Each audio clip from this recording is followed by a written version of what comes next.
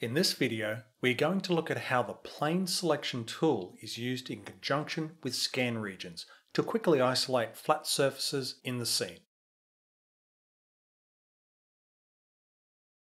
In the Project Navigator under Scan Regions, a new region is added which we will name Floor. A second region called Walls is also added. These scan regions are where selected points in the scene will be moved to. All points by default in a scene are on the unassigned points region. On the selection tool, the plane tool would be used. The plane tool will allow the selection of points along any given flat surface. Before selecting the points, the plane depth will be reduced. This will ensure that we are only selecting points within a very narrow range. For example, the door and the tools on the wall in the background of the scene we don't want to include in our selection. Starting with the floor, a minimum of 3 points are selected, double-clicking on the last point to accept. Those selected points define the plane and therefore only those points are now selected. Using the region tool, these points are now moved to the floor scan region.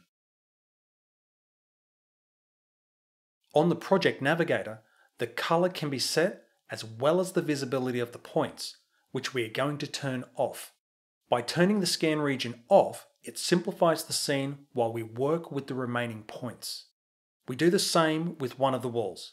Notice though that because we are picking a plane, that other points such as the ceiling rafters and floor are also selected.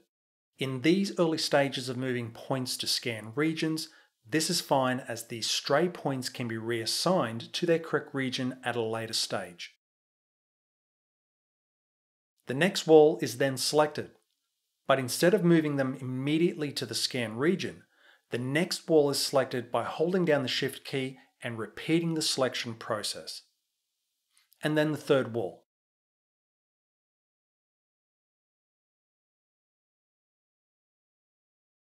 Orbiting the scene to view the remaining 2 walls, the process is repeated until all the walls have been moved to their scan region.